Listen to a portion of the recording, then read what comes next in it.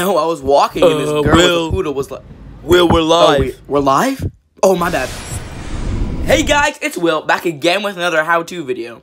In today's video, we'll be going into how to play Capture the Wool and Capture the Flag. When you click on the statue, you will be given two options. You can play Capture the Wool or Capture the Flag. Starting with Capture the Wool, when you spawn, there are chests that hold good weapons and armor to start the game off. At the bottom of your screen, there is a timer that is ticking down. This timer is a timer for the grace period. When the grace period ends, you're able to cross paths with the other team. You can hit the other team, but the objective is to not eliminate the other team, but to take the wool.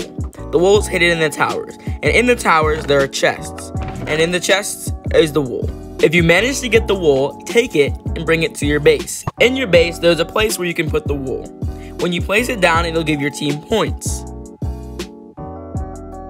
Now for Capture the Flag. It is kind of the same idea, except there is a flag. And when you get the flag, it'll appear over your head. This targets you, and now the other team will try to get you and get the flag back. If you manage to get the flag back to your base, right-click the pressure plate to give your team the points. Well, that's all for Capture the Flag and Capture the Wool. I hope you enjoyed the video and enjoyed the fun game. See you next video.